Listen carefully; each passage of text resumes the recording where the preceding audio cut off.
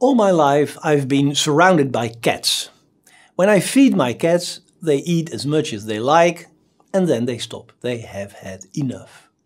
Human beings are different.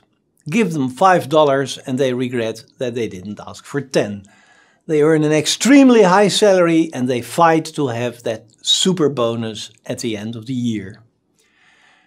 According to Durkheim, human beings differ from every other animal in that they cannot be satisfied. They just never have enough. Now, this could be a guarantee for unhappiness. It could even explain why cats are such happy animals and humans are destined to remain eternally unsatisfied. But according to Durkheim, there is a solution for this problem. The limits of what we may desire are not given by our biological makeup, as is the case with other animals, but they are given to us early on in life by society. It is society that takes care of this kind of regulation. Society imprints in our minds that we should harmonize our desires with our means. It tells us what we can hope to achieve and what we should abandon because it is not realistically obtainable.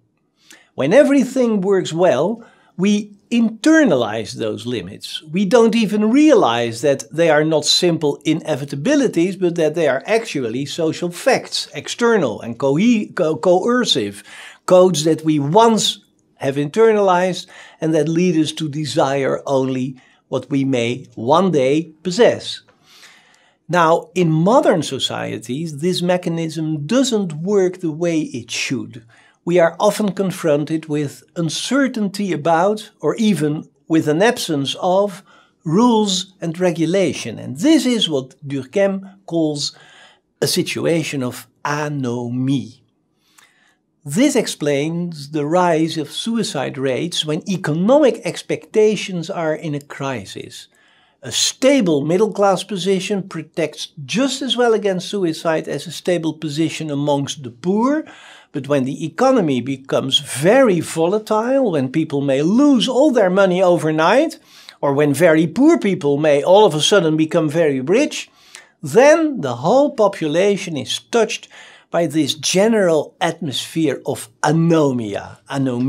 There is a weakening of that overarching, unifying conscience collective. The cultural codes now are in disarray. And under those circumstances, people do not internalize any kind of limit anymore and they become dissatisfied beyond repair.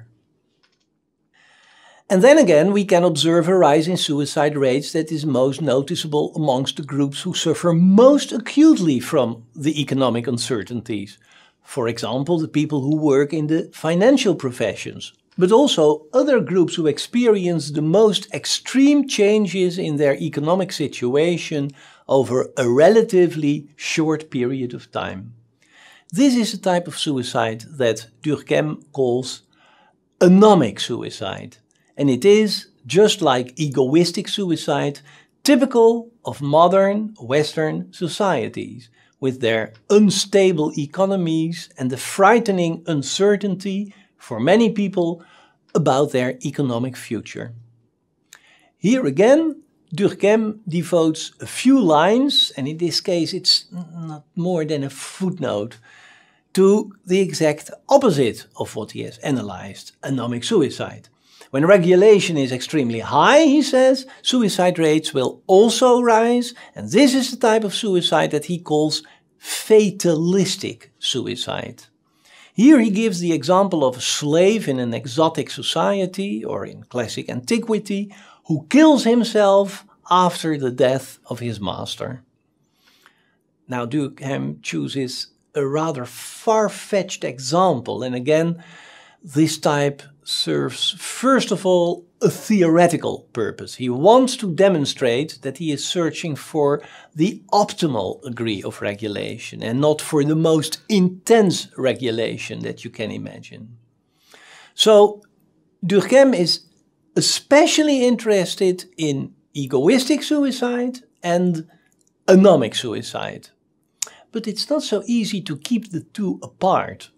They are both typical of modern Western societies with a low degree of cohesion and a low degree of regulation, but it is hard to imagine a society with a high degree of cohesion attended by a low degree of regulation, so the two do not vary completely independently. Still, there is some kind of difference. Egoism-altruism has to do with social structure, the strength of the ties that bind people, the robustness of the network, whereas anomic fatalistic has to do with culture, with the effective internalization of social prescriptions. But then again, the difference between structure and culture is in sociology not always as clear-cut as it seems.